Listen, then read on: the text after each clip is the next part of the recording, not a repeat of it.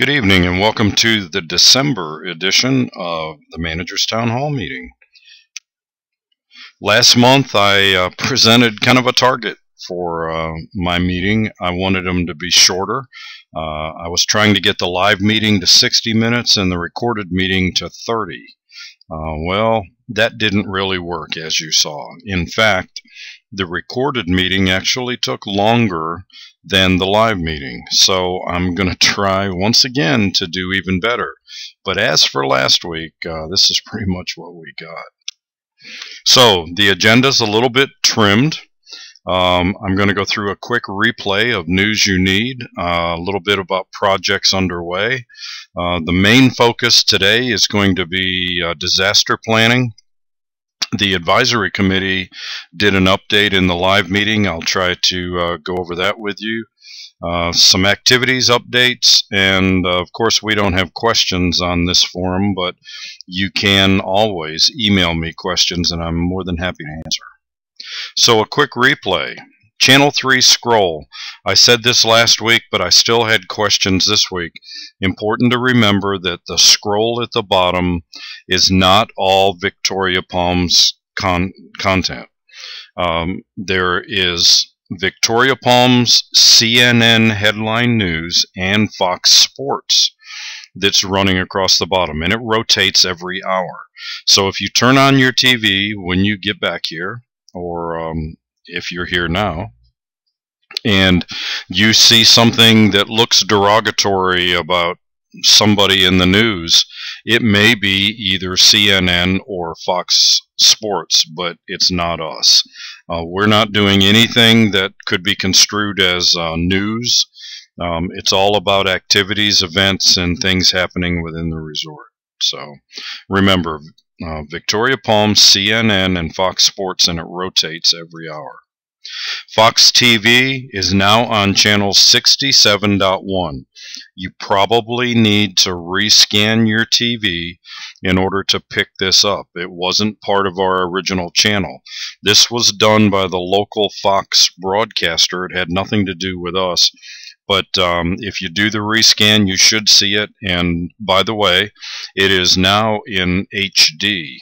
The original 2.1 Fox was only in digital format. It was 480. It's now 1080, and a really great picture for sporting events and things like that. Front gate, just a reminder, if you have a sticker, you can keep to the right and go through, but you have to follow the rules. And the rule is you slow down, allow the guard to look over, and he'll wave you through.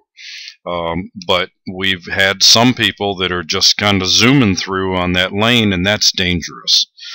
There really isn't enough room there to do that. I think this is a great way to minimize the waiting at the front gate, but we all have to play fair. I can't afford to have something go wrong and have an accident or have somebody hurt. So keep to the right, drive slow, and we can keep this going the way it is. We have a new electronic version of our bingo. As I've mentioned in previous meetings, we moved bingo to the ballroom. You should come see what we're doing now. The bingo machine is virtual, and it's projected on that large screen, so it's bigger than it's ever been. It's easy to see, and it has a lot more options and variety. We can do all kinds of really neat games and patterns and things like that. Come check it out. I think you'll have a great time. Street sweeping, just a reminder that for the time that the machine isn't broken, I'm still doing it on Wednesdays, and just kind of a reminder that if you have a rock front yard, you're responsible to get those rocks out of the gutter. I can't pick those up with the street sweeper. You also, if you're parked on the street, I don't want to inconvenience anybody. You know, if you're visiting somebody, it's no big deal. Just realize that I have to go around you, and so there'll be a section of the street that's not swept. Also, if you have a driveway ramp, if you lift that up, I'll pay extra attention, getting all of the dirt and accumulated grit from underneath that. And I don't do the entire resort every Wednesday. We're running about half and half. I get through about half of it every week, and I do the opposite half the following week. So anyway, I'm still going with it. It actually is broken right this minute, but I have a part ordered, and hopefully we'll be back on the road next week. Reminder again, don't park anywhere except on your lot.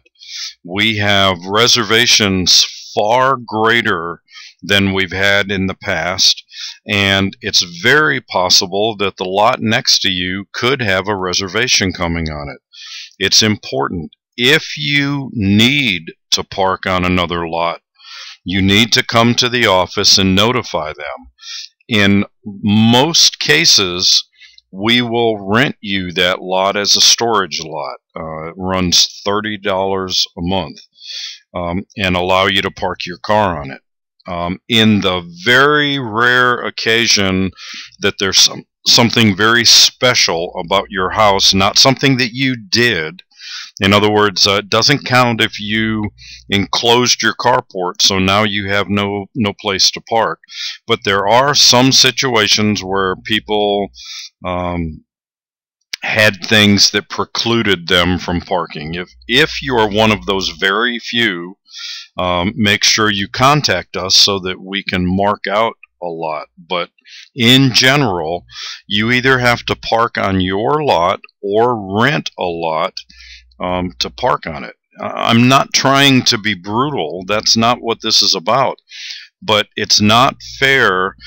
I don't think there's a person in the resort who wouldn't love to have a second lot just to park their car on. We can't afford that. We can't do that. So please abide by the rules and park on your own lot. Don't store anything under your rig. If you have an RV, the rules are pretty clear that you can't store stuff under the RV, especially not things like a car dolly or things like that. There really isn't supposed to be anything under there. Although, some people do put bicycles or something like that. We're not going to get on you about that, but you can't store a bunch of furniture or all of your outdoor cooking gear, or we've seen some really crazy things, and it just doesn't look good. And our goal in all cases is to make the resort as nice as it can be so that you're happy with your stay here, and that implies that everybody has to follow the rules. No dollies on lots. We've seen kind of a little bit, 2 or 3, where people are trying to keep the dolly on their lot. They don't want to let go of it and let it go to the storage lot, but we just can't have that. We're happy to even move it for you. We make it as easy as we can. It costs nothing to store it back there, but we do need it put back there. I don't believe that there's any risk. We've never had anything stolen. Please abide by the rules. Call us. We'll be happy to come get it, take it back there and park it for you, and make it work for everybody. No for sale signs in yards. If you've taken a look around, you know that all of our realtors have been informed of the rules, and they put their for sale signs on the unit. And why do we do this in the first place? Well, consider that an average home lot for a home in a regular community is equivalent to about 3 of these lots that we have. And so, given that, if you were to take one sign every 6 lots, it would look like 2 houses side by side are for sale. And when you look down the street, it looks like a lot more for sale units than there really is. And I know you probably think that it would help you if you could have your sign out by the street, but the truth is, if we allowed those signs to go out, it would actually be a turnoff for prospective buyers because it gives the appearance that there are too many homes for sale. And let me give you a quick update on that, by the way. We are now at the lowest number of resales in the park that we've been in 3.5 years. So we went from a high of just under 120, which is about 10%, not unusual in an RV resort for 55 and over clientele. We're now down under 80. We're in the 70s. All that means is there's a lot of activity. Homes are selling. I can't tell you why your neighbor's house sold and yours didn't. Certainly there was something that a buyer liked or didn't like, or your neighbor was cheaper, or whatever the case may be. I don't know what those issues are, but what I can tell you is that houses are selling when they're well kept and priced appropriately. So I think it's a really positive thing for everybody in the resort to see the number of resales come down. It's bringing a lot of new blood into the resort. I think it's positive all the way around. So, but no for sale signs in the yard. If you look in the rule book, there's a specification for the size. It must be a professionally made sign. It can't be spray paint on a piece of wood, and it has to be attached at the building. Don't forget, when you get back here, or if you're here now, don't forget about our recycling. We have had a number of instances where people are putting trash in the dumpsters. We think that's probably new people, but just remember that we're doing it. Also, we are now seeing the 2 dumpsters that are closest to the restaurant getting full, and then people set things on the ground around them when the ones down by the Cactus Club are less than half full.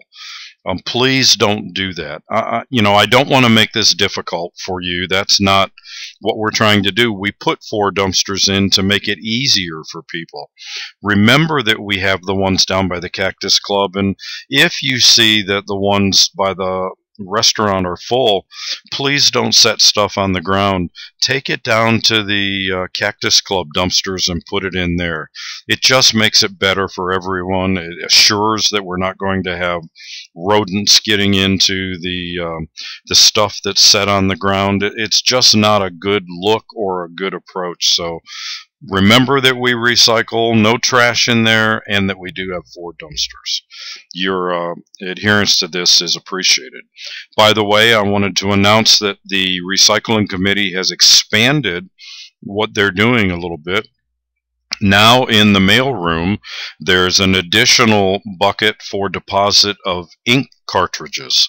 So your printer cartridges can be recycled, and you can drop them in that bucket that's marked for printer cartridges that's in the library. So I think that's a cool thing as well. More to come, things that are going on this season. Cable TV, it's still a bit of a work in progress, although the majority is done. If you remember last week, I told you that we were installing new DirecTV receivers and new modulators. That's what converts that signal so that we can broadcast it across the cable plant. I think the picture is considerably better than it was before. They've done a balancing, so for the most part, the volume is equal across all channels, so it doesn't jump up and down. And in general, the feedback that I've heard and heard at this meeting was that the picture is much better. So look for that when you get back. We're doing an upgrade to handicap parking spaces. One of the things that I did kind of a walkthrough of what made sense for handicap and how were they marked and where were they. And Right off the bat, I realized that we didn't have one at the RV office. We didn't have one at the mail center. We didn't have one at one of the two laundries. And we're updating those, so we're putting those in. We're also going back to the others and repainting them so they're clearly marked on the ground. And every handicap space is going to have a sign in front of it as well, and that even includes the Cactus Club. We're putting a pole in between because they're head-in spaces that are back to back, and we're putting a pole in the middle of the two spaces so that you'll be able to see them. So look for additional handicap spaces when you come in, and please observe them. Let's not park in them unless we need them. Our front fence, the wall across the front of the property, the extension is in progress. I had previously reported that it was 3 foot. In fact, what I was doing was counting how many blocks we were raising the fence by, and it turns out they're 10-inch blocks. They're not 12. So we're actually going up 30 inches, and then it's cement board rather than precast concrete that's going in between these. I think it looks acceptable. It will get painted, as will the whole wall, by the way. And it's not only going to give us greater protection from people getting over the fence, but I think it will reduce some of the noise from the highway. So I'm pretty excited about that. We're about to start pothole repairs, and that doesn't all happen at once. So we've already started marking. So there's one group that's going around marking them, another group that's saw cutting them. They have to cut them out. And then once we get all of that done, the day of or possibly the day before, we'll actually start digging them out. We don't want to leave big holes for any period of time. So when we have the hot mix on the truck and we have the roller on the property, we'll start digging them out, and we'll make it as quick and painless as we can. So should not be too long on that.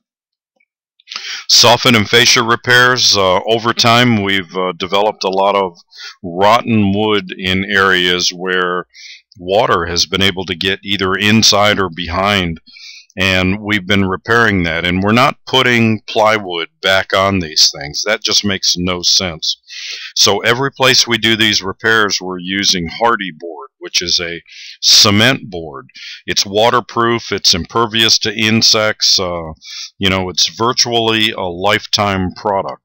And that's what we're putting back up, so that when we do these, if we do them right the first time, we don't have to keep redoing them.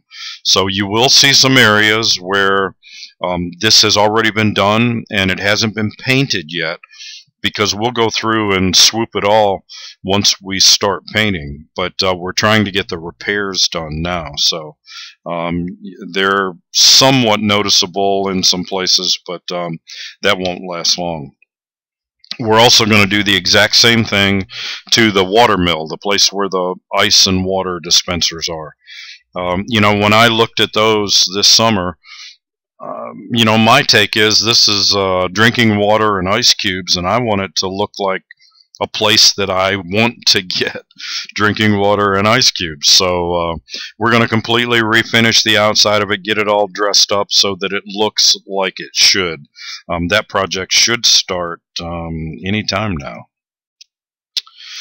Our landscape committee has been rocking and rolling, and I want you to know that in the live meeting, as soon as this slide came up, there was a roaring round of applause for the landscape committee. I have heard over and over and over that as people come back, it's an obvious difference. When you come back, look around, you're going to see the best looking landscape that we've had in a very long time. And this committee is doing it all as volunteers. I'm paying for the materials, and I have a staff worker who does the heavy digging work and tilling and things like that. But in general, it's all being done by the committee, and they're doing an incredible job. So, and in fact, I have a bit of an update that the people at the meeting this morning don't know about. Claudia Gott has been leading that group for us, and she went back to Missouri for Christmas. I think she's been there one day. She slipped, fell, and broke her hip, and she goes in for surgery tomorrow, which will be Friday the 23rd. So I know your thoughts and prayers are with her. It was pretty much a shock. She's so active and just go all the time, and that's gonna stop for a while. So anyway, the next project for the landscape committee is the Cactus Club. They're going to remove the grass. They're going to create kind of a free-formed planting area for flowers. They're going to include some shrubs. There's some cactus that are still there. It'll have the weed block and then the stone on top of it like we've done in the other areas. I think it will be incredible. All right, let's step into kind of a quick overview of the first iteration of our disaster planning, which is emergency notification.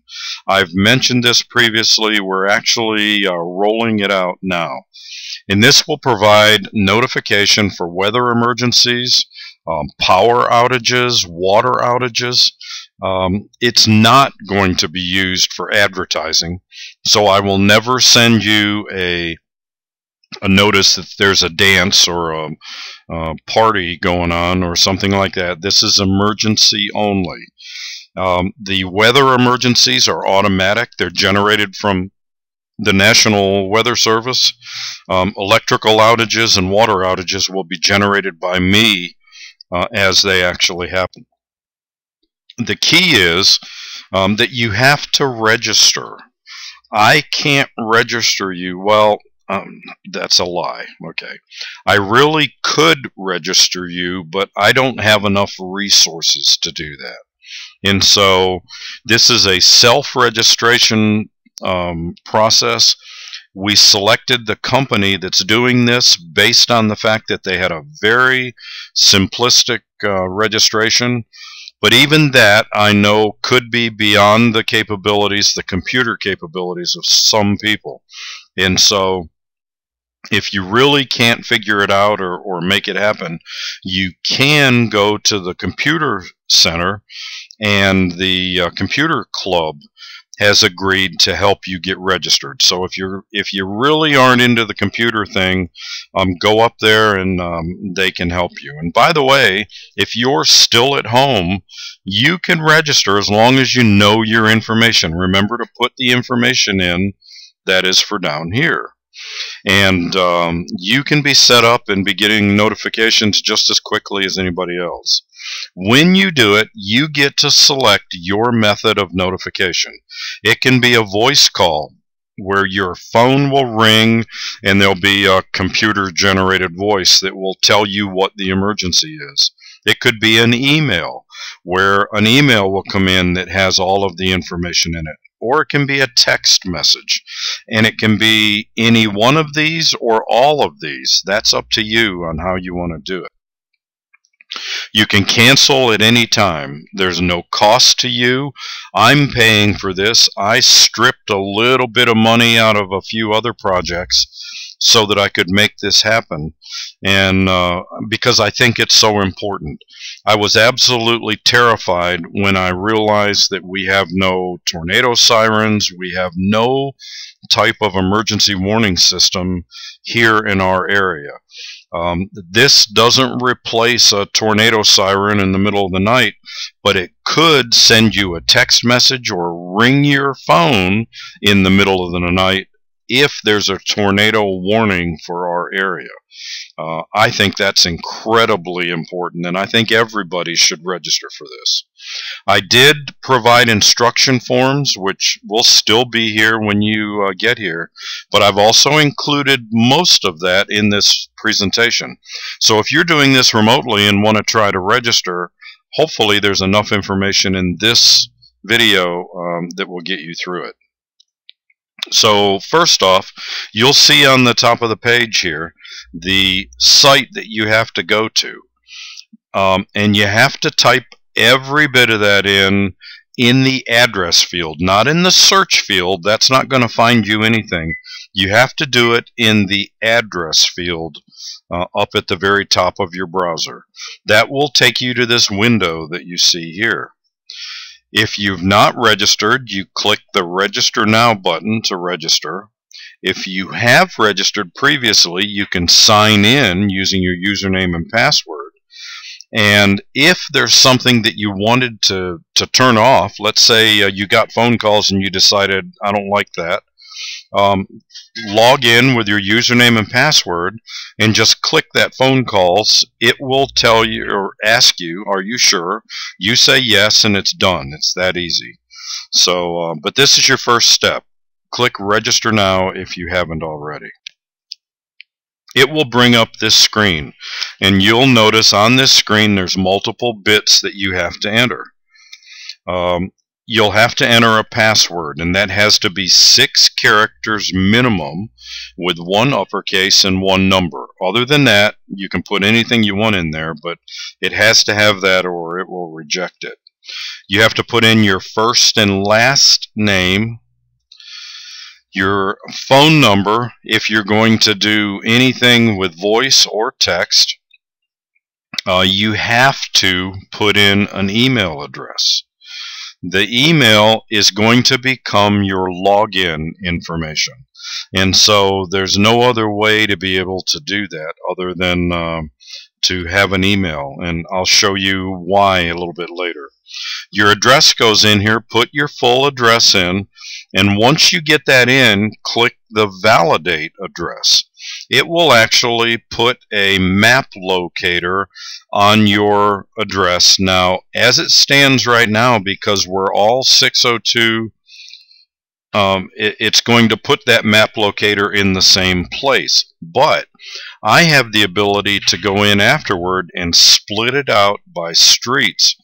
So, for example, I could send an alert to everybody on Margaret saying the water on Margaret is going to be out and not have to bother anybody else in the park.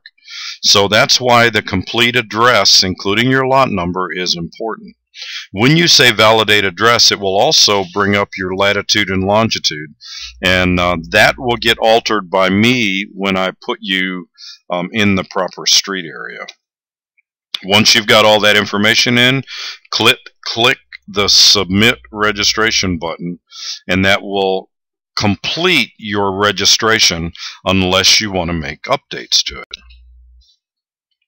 At that point, the verification screen will come up, and this is in place to make sure that we're not getting spammers or people putting Mickey Mouse names out there or something like that. So your email that you entered in there is going to receive a message from SwiftReach with a 4-digit code. You have to put that 4-digit code in here, and then you click the complete registration, and then you're 100% done and online.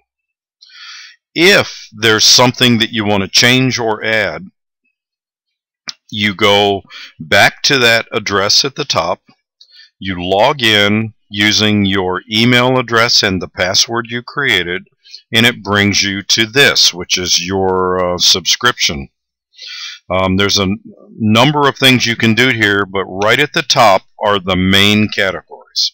So you can, if you change your mind or you think you did something wrong, you can take yourself completely out with one click. Again, it will come up and ask you, are you sure? But other than that, you can get the whole thing out.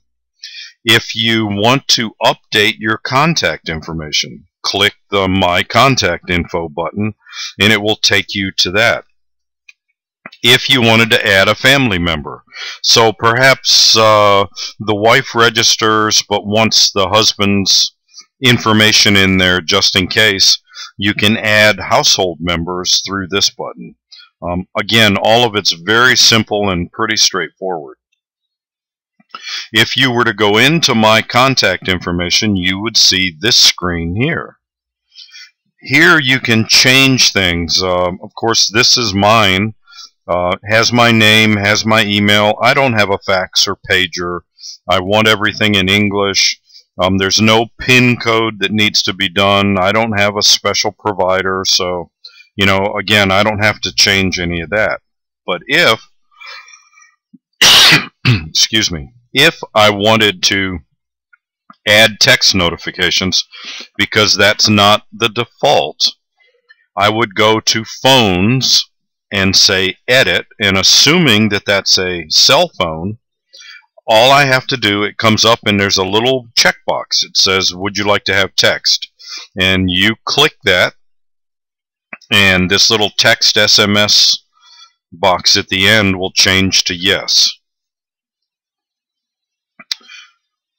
If you needed to make a change to your address for some reason, let's say you mistype something, kind of like I did with the city of uppercase D, uppercase O, and A, you can click this edit and you can make any changes you need there. Now, if you wanted to add a second phone or a second address, you can do that through these add buttons. If you click the add phone, it will let you put in a second phone. So let's say you registered with a landline phone that of course can't do text, but you could add your cell phone to make sure that it rings on both of them. Same for an address. Let's say you have more than one property here. You could add a second address. There's no need to add your remote address, your back home address. That has no bearing on what's going here, and in fact it would confuse the system, so you don't want to do that. If you wanted to cancel, kind of as I showed you in the beginning, again, go to that same address, sign in with your username, which is your email, and your password, and then click any of these things that you wish to unsubscribe. Again, you can go into the tool and edit them, or you can just kill them altogether from this interface. So that was kind of the rundown. Again, if this is, I went through that pretty fast. If it's too much to even consider while you were away, when you get down here, stop in. You can pick up an information sheet that has all of that, and you can also go to the computer center and get the computer club to help, and they're more than happy to. At this point, we switched over and I handed the microphone to David Doty. I'm sorry, I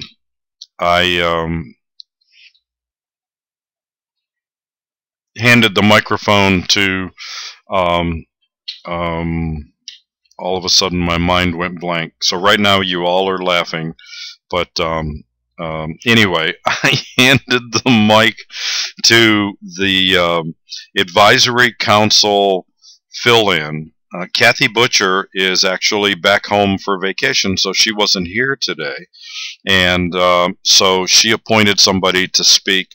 He came up and he talked about a number of things, predominantly the VPRactivities.com website, how they're installing a new tab and some applications there that will allow you to apply for an advisory council position online at the website. Of course, you already can go on there and submit a suggestion form and or compliance form, and remember that you can do that anonymously. If you want a response, you've got to give us a way to get back in touch with you, and we do for every single one who gives us feedback. But if you're complaining about your neighbor and you don't want your name to be on it, you can still do that.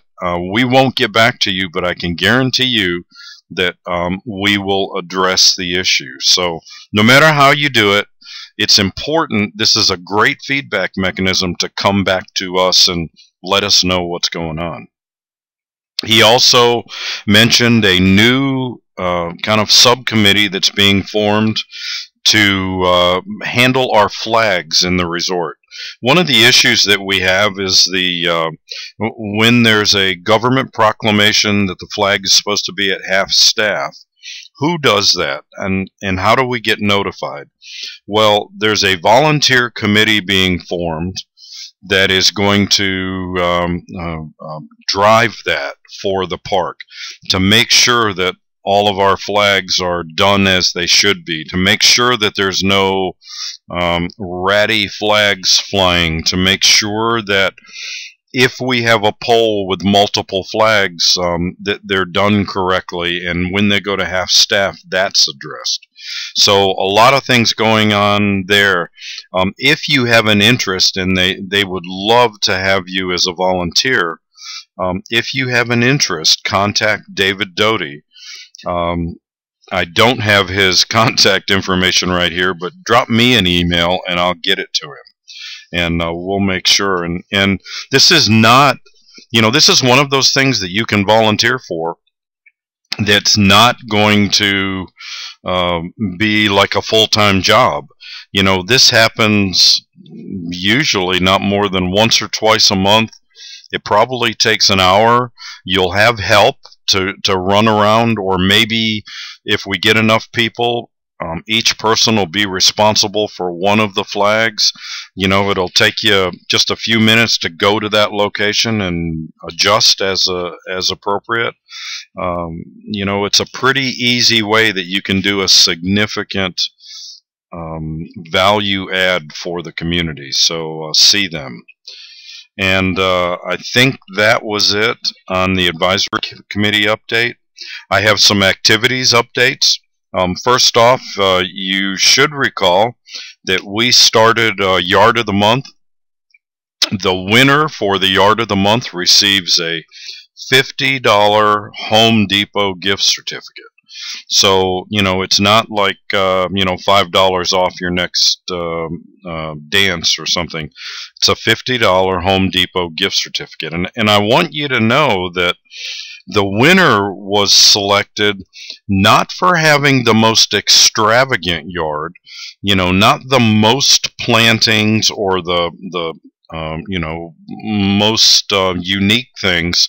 It was for having an incredibly, impeccably maintained yard, edged and weeded and mowed, and this owner spends a lot of time in their yard, and they're very, very proud of it. They have a sign that will be posted in their yard for the next 30 days, and we will do this every month, December through March. So plenty of time for you to get involved in it, and I think it's a really, really cool thing, and people were pretty impressed with it. Anyway, December's winner is Brent and Mary Perry on lot 26. Stop by, take a look. We absolutely encourage that.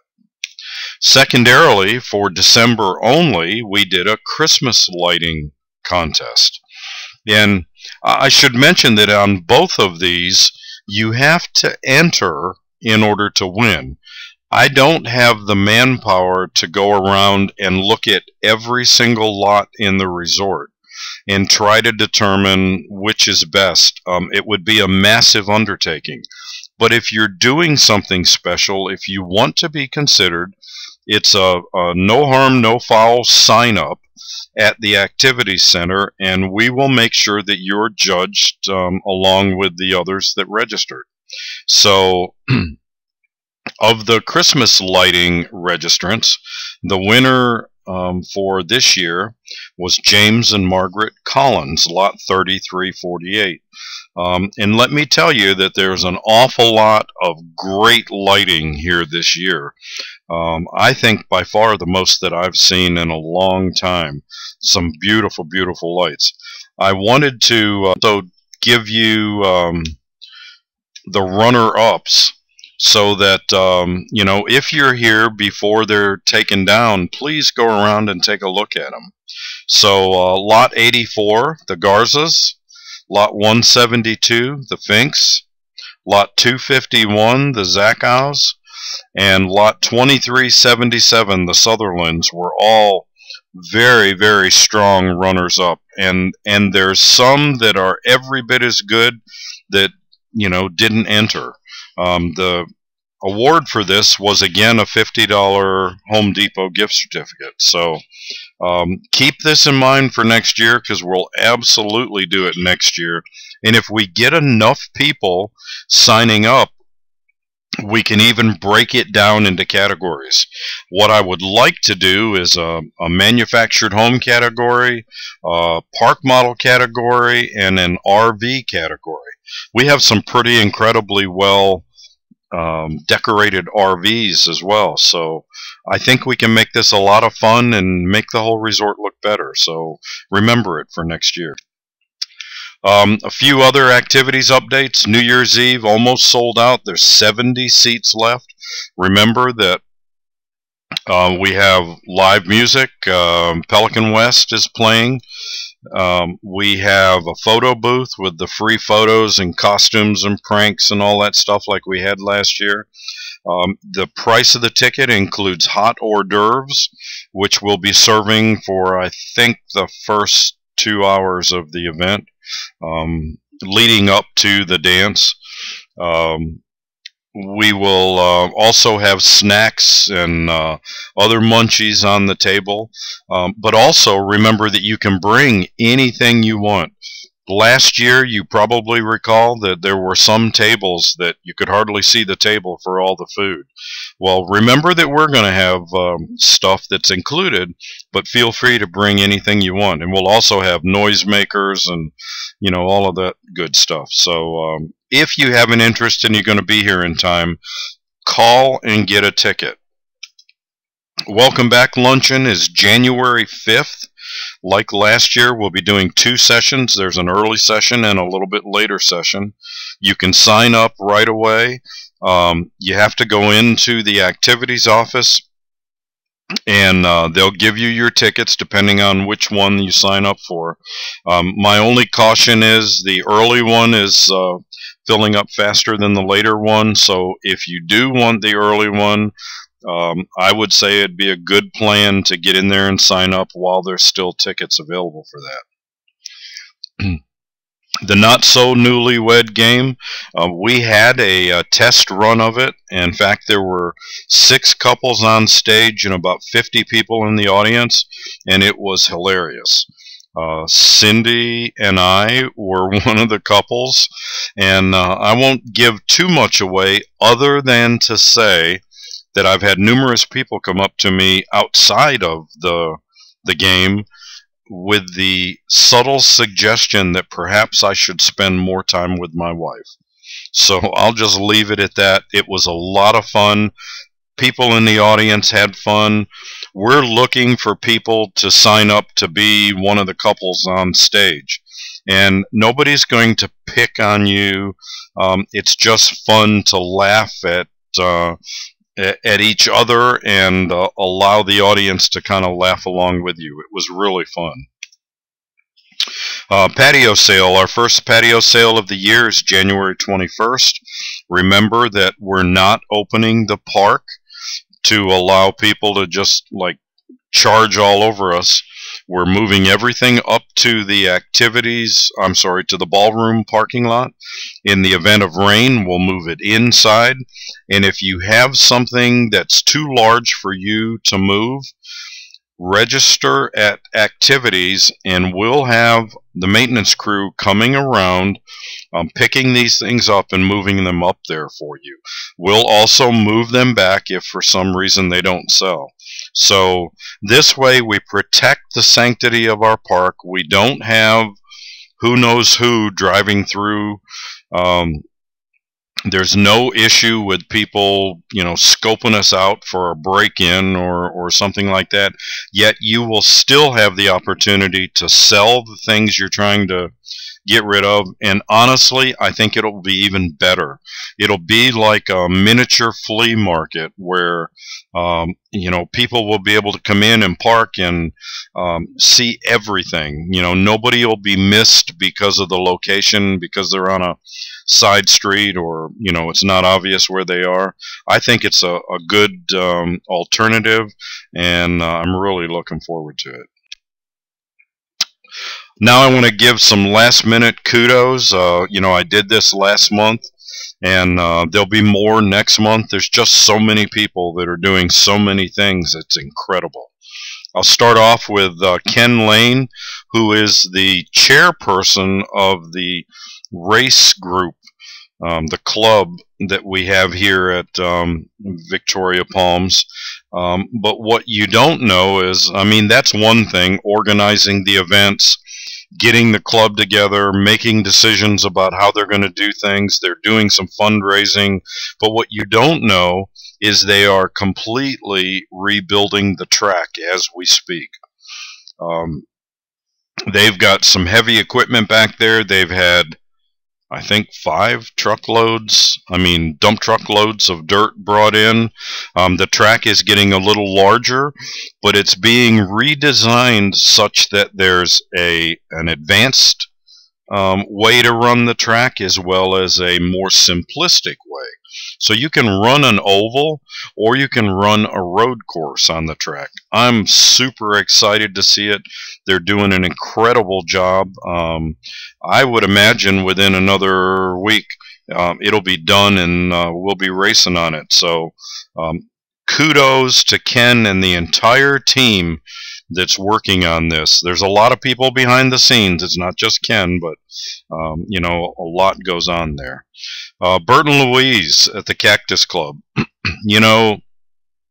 In conversations with various people in the resort, I know that there are people that love the Cactus Club, think it is the greatest thing of any resort in the valley, and there are other people who swear they will never go there.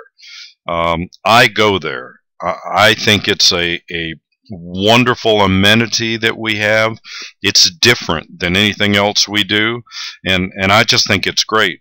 But whether you love it or hate it, you can't deny that Bert and Louise do an incredible amount of work.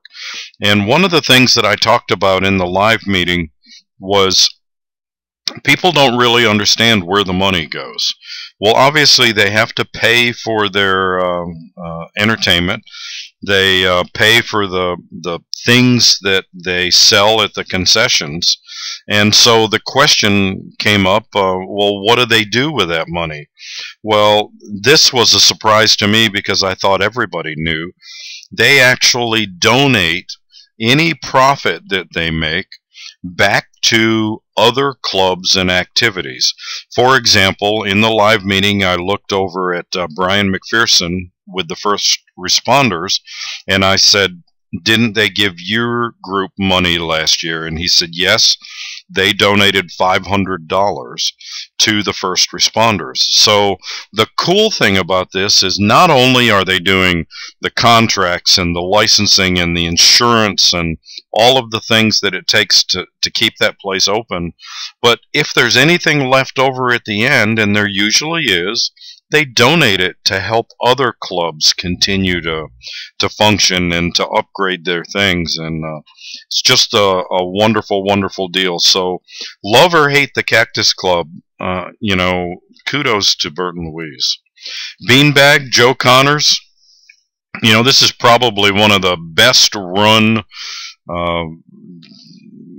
groups or teams or committees or however you want to say it, and they just do an incredible job, from creating the materials to organizing the events to always being there when things are when the beanbaggers are there.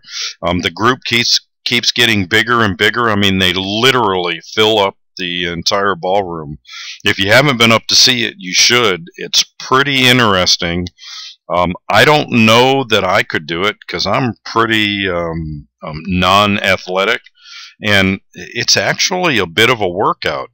They have these receptacles. I don't know what they're called, but the things they throw the beanbags at are pretty far apart, and it's a pretty good toss to get them across there. So hat off to Joe and the team. There's a group that does all of this. They do a really good job. And Doyle Cummings. So I have to tell you that in the meeting, I had misspelled Doyle's name. There was no E on Doyle. And so he stood up, he had a comment and a complaint, and I didn't know what he was going to be saying until he said, "You spelled my name wrong." So anyway, it got quite a few laughs because it was really dumb on my part. Anyway, Doyle does an amazing job with the bingo. Not only does he organize it, do all of the money collections and all of that, if you haven't been there, then you don't even know how it runs. And he goes out and buys flowers. And these are an additional award beyond the money thing. Every penny that's spent for the cards to play is awarded back as prizes. So it's completely nonprofit. Doyle does this all out of the goodness of his heart and spends a lot of time doing this stuff throughout the week to be ready for that. So again, it's one of those things where we rely on Doyle and Joe and Bert and Louise and Ken so heavily to keep these functions rolling, because there's just no way that we could afford to have enough employees to do that. And this makes it better for everybody. So even if you don't play bingo, tell Doyle he's doing a good job. And you might just want to stop in and take a look, because now that it's in the ballroom, there's plenty of room. You can see the board from everywhere. You can bring snacks and your favorite drink and buy a couple of cards and sit there and have a great evening. It's a lot of fun. And of course, there's many, many more, and we'll keep going through those each month. So with that, I went to questions. There were a few questions. I actually am not going to go through those in the interest of time, but there was, I'm not like glossing anything over. There was nothing that was out of the ordinary. There was nothing that was, derogatory. Everything was good. It was a very, very nice meeting, and I think everybody enjoyed it. I actually finished the live meeting in 1 hour, and then we talked and did, some additional things for about 30 minutes. So, but with that being said, my fervent wish for you is that you have happy holidays no matter where you are. I hope that everything goes as you expect it to. Please travel safe as you come down to see us or wherever you go. And, we're looking forward to you getting here. So happy holidays, and we'll see you very soon.